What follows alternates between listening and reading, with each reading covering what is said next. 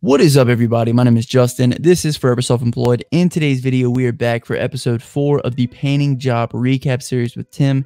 In today's video, Tim is going to be painting an entire house. But before we get into that, links as always for all the equipment that Tim will be using in this video will be in the comment section and the description. Those are Amazon links. If you click through and purchase anything within the 24-hour period, Tim will earn a small commission, and we will both greatly appreciate you for that. I actually have Tim here with me now. Tim, how's it going, man? It's going awesome. It's going great.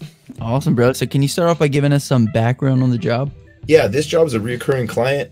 I painted this house back in 2011, and it's a really good friend of mine, and he had called me recently and was just like, hey, when you got some time, can you paint my house again? And so I said, yeah, sure can. Right. And so I see you guys are going back with a gray. Is that something that's very popular in California? Because I know over here there's not a lot of gray houses. Yeah, grays are popular over here for sure. Is there a name for this gray in particular? This particular gray is called Not My Fault, and it's a very popular gray because a lot of gray colors have a blue undertone, but with this gray there is no blue undertone at all. Not My Fault. That's a pretty creative name for this. What would you say was the hardest part about this job? The ladder work for sure was the hardest part on this project because there was a lot of navigating on the roof, and it had like a tri-level roofing system. So I had to get on a ladder to get on the roof and bring a ladder with me to put a ladder to get on another section of the roof. So I think that was probably the most challenging of the project.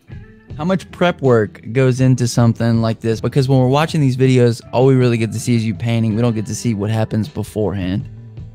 Yeah, I typically don't show the prep work because it's kind of, I don't think people want to see that. They want to see the painting. But typically before we come in, first step is to pressure wash the building. And when I say pressure wash, not a high pressure, it's just a low pressure rinse.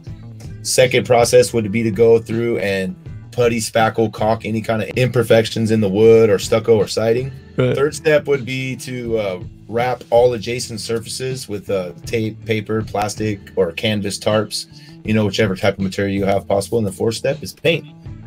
Awesome. So can you give us an idea of roughly what the cost of materials was on this job?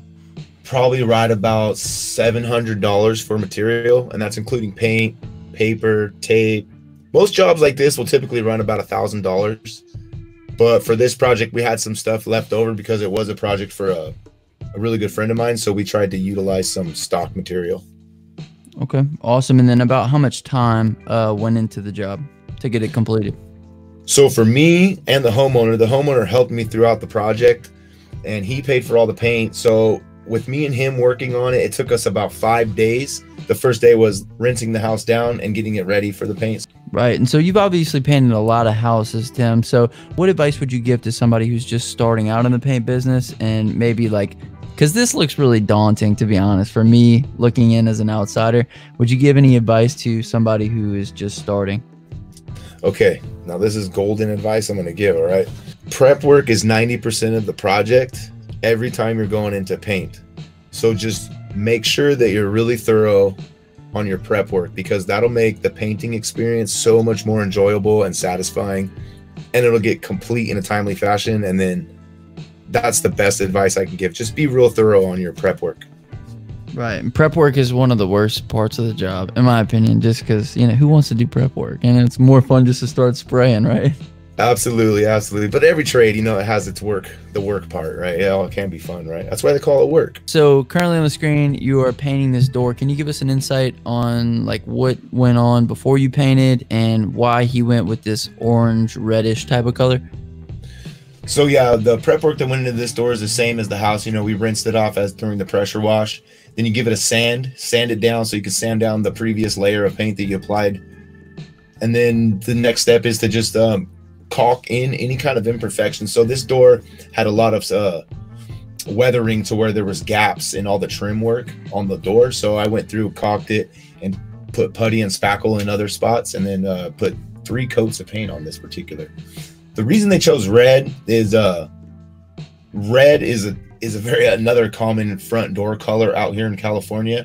And I've heard designers just say it's good energy for the home to have a red front door. I'm not really sure aside from that.